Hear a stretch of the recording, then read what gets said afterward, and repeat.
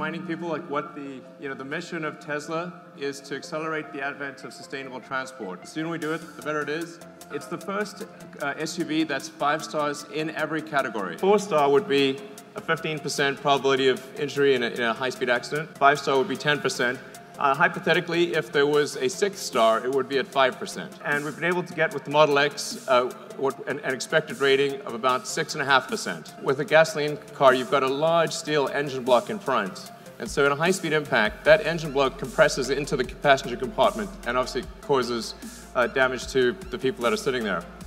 With the Model X, there is no such thing. The net effect is that you've got a much larger distance for the crumple zone. Side impact, the Model S and the Model X are about half of the next best. I mean, this is the difference between life and death. This is a really big difference. Because it has a low center of mass with the battery pack and the floor pan, has half the rollover propensity of any SUV or minivan. The Model X comes standard with active safety, which includes automatic emergency braking and side collision avoidance. So the car will actually use the camera and the radar to automatically brake before there's an accident, and it will use the ultrasonic sensors around the side of the car to steer you away from a side collision. And these are active all the time, and it's just a standard feature in the car.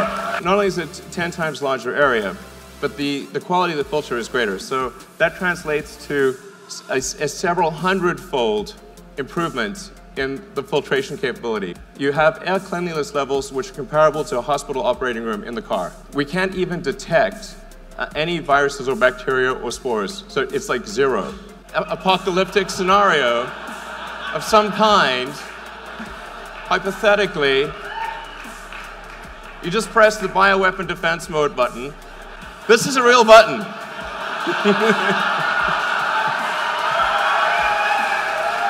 What we also have is an auto-presenting front door. And detect that I am moving towards the front door.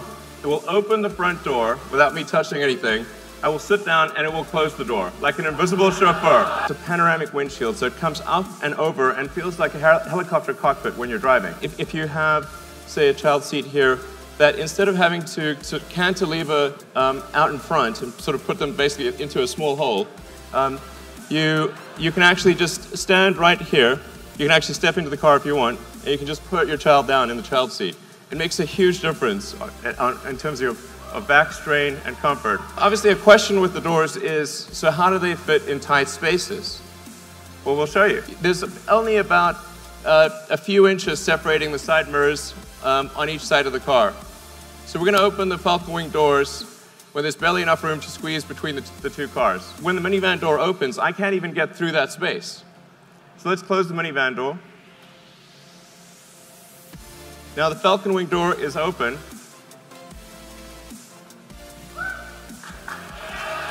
But what if you have a low garage?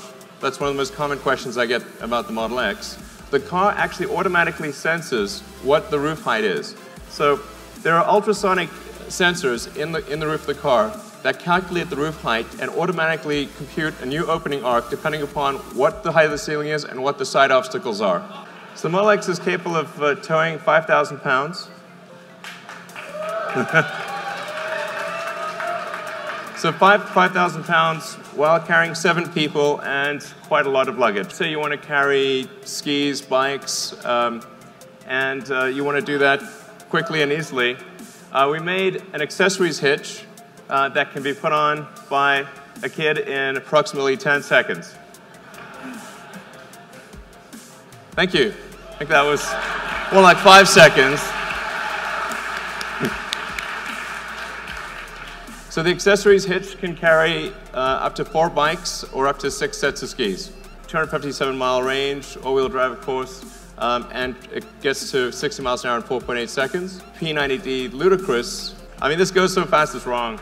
This is an SUV, and it'll do 0 to 60 in 3.2 seconds. I'd like to thank you, and I'd like to thank the Tesla team who worked super hard to make this night work. All right, thanks. Have a good night.